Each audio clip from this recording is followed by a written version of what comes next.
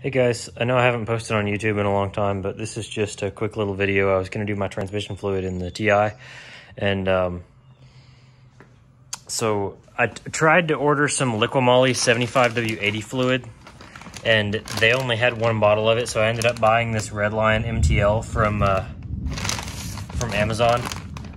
This gearbox I have a Getrag 250, and it takes 75W80 gear oil.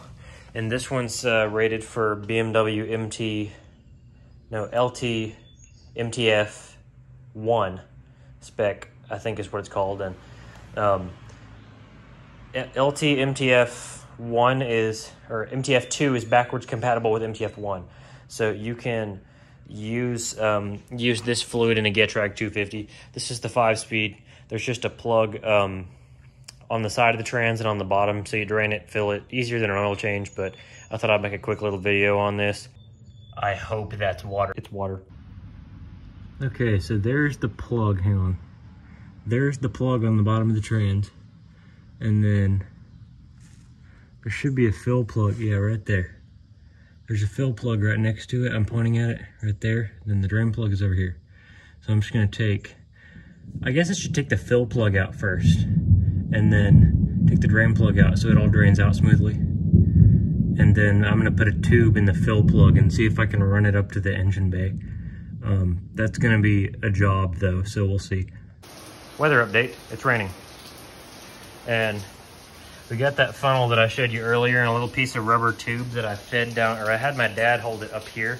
And then I was able to feed this in to the plug on the bottom side. You can see my tube right here going into fill plug.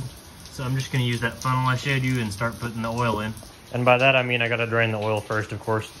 Okay, so I got the drain plug out, and I mean most of it's already drained, but I'm gonna let it sit here and drip for a minute just to make sure I got all the fluid out, and then I'll start, I'll put the plug back in and start funneling it in. And both of the plugs are 17s, and you will have a little bit of difficulty trying to get these plugs out just because, well, mainly the fill plug. The drain plug's not an issue. If you have a ratchet and an extension, there's no problem getting that one broken loose. But the one on the side, next to the transmission tunnel here, there's a lot of clearance issues, so that may be a bit of a struggle. But other than that, it's a super easy job.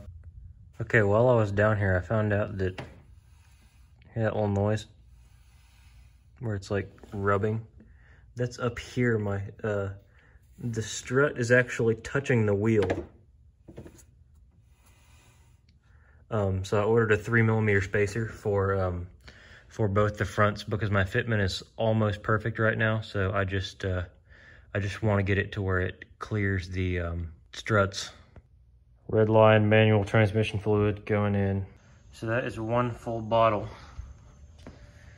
down the funnel, and it does not appear to be dripping just yet. So I'm gonna open the next bottle and see how much of that it takes.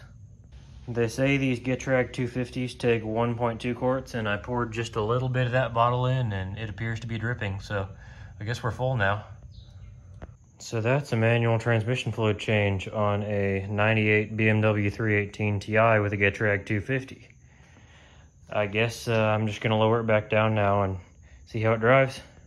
So I did want to film a bit of a follow-up after the transmission fluid change. I did that yesterday, and so I've had, well, a day to drive it. I know it hadn't been very long, but I changed it, and I noticed that on cold start this morning, it was much easier to get into 5th gear. Before, it almost felt like reverse, where it was really difficult to push over into 5th whenever it was cold. It wasn't a problem once it warmed up, but that resolved once I changed the fluid. It used to be difficult to go from 1st to 2nd when you're in Redline at 1st, and then you try to bang shift it into 2nd. It would you'd pretty much have to wait for the revs to fall enough to where the RPMs were right to go into 2nd, which is still the case. The fluid did not fix that, but I figure it's just worn out synchros do that, or maybe it just feels like that normally, but it wouldn't surprise me. But those are kind of my thoughts on how the fluid change went. And I am about to film another video right here because my fuel injectors just came in. So I'm gonna start that, that process today. I know I'm nasty, I just got back from work. I work at Valvoline, so you get oily like this. Working in the pits, like, that's how it goes. You get oily, and I figure, well, I'm working on my car, so no harm in already being dirty, so whatever. But